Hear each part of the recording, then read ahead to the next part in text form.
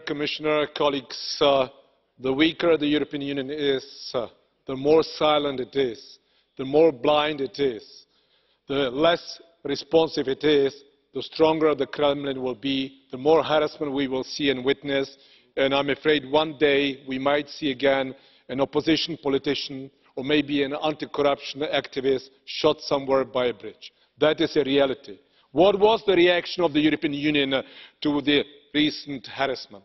What is the strategy of the European Union? So I call upon us, after we pass this resolution, to have a serious debate here in the plenary, in the Parliament, to have a strategy vis-à-vis Russia. I'm not targeting Russia. I'm targeting Kremlin, the practices, the abuse of human rights. At the same time, I can see opportunities vis-à-vis SMEs, vis-à-vis civic society, vis-à-vis Russian citizens. There is something that we can do and also split Kremlin from its citizens. That's the way to proceed.